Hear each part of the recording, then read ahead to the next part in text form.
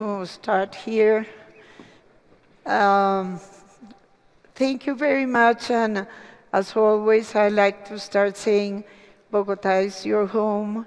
We are very glad that you are here.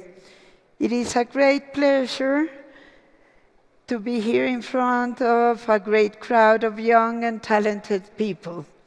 You guys are making history, and I'm very, very proud of representing the organization that contribute to make this gathering a reality.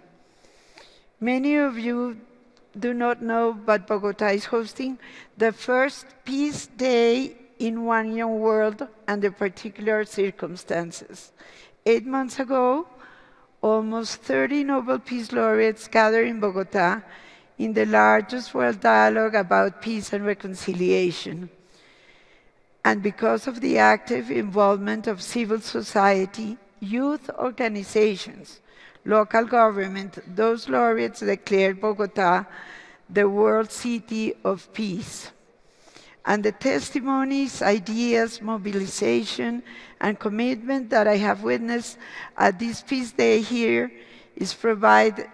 it's proving that Bogota deserves this name, and we proudly hold it. Today, I want to send a clear message to the world. Peace is a great business. Only with peace, the private sector can really flourish and plan in the long term.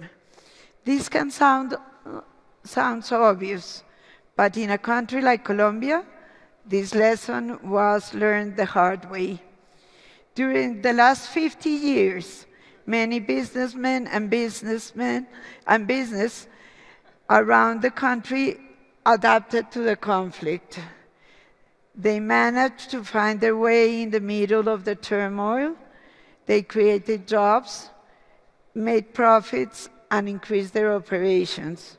However, this was not sustainable and productive to business, neither to the community. Now that we ended the conflict, the private sector has to play a very different role. We have seen it in Northern Ireland, South Africa, and even in Germany. After conflict, the private sector has the responsibility to rebuilding trust, promote sound and inclusive economic growth, create wealth, promote capacity building, and demand an efficient and decent government. How can the private sector fulfill these expectations? Well, through the most powerful global agenda ever created, the Sustainable Development Goals. SDGs are the way to move forward. We believe that if the Colombian private sector commits to these goals, we can achieve sustainable and lasting peace. Businessmen are key leaders in our communities, and as such, we, as the Chamber of Commerce, will continue to promote their active involvement as peace builders. Today, it is my pleasure to introduce a person that has thought of these issues extensively. I met Paul Polman 6 years ago when I became a member of the board of directors of the UN Global Compact, and since then I have witnessed myself how a global business leader can foster real social transformation based on a clear purpose. Paul Polman has been a CEO of Unilever since January 2009. Under his leadership, Unilever has an ambitious vision of fully decouple its growth from overall environmental footprint and increase its possible social impact through Unilever's Sustainable Living Plan. Paul actively seeks cooperation with other companies to implement sustainable long-term business strategy and drive systemic change. He is chairman of the World Business Council for Sustainable Development and member of the International Business Council of the World Economic Forum and a member of the B team and sits in the board of the UN Global Compact.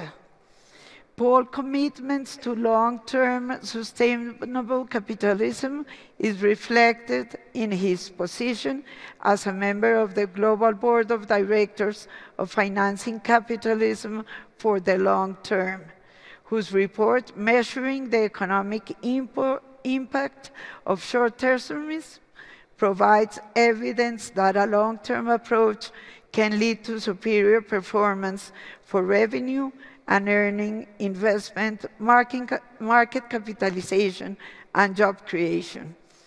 Before I give the floor to Paul, I want to take this opportunity to thank you all for coming to my city, for giving us the chance to show all of you what Colombians are made of, but mostly for bringing us the light of hope in this long journey we have already started peace building.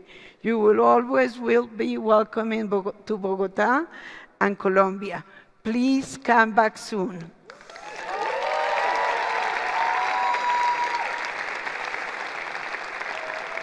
Almost every time we visit another city, we try to take back home some gifts to our beloved ones. And this time, Paul has someone else to give a present to. His second granddaughter was born 2 weeks ago. So let's cheer him and give the floor to Paul.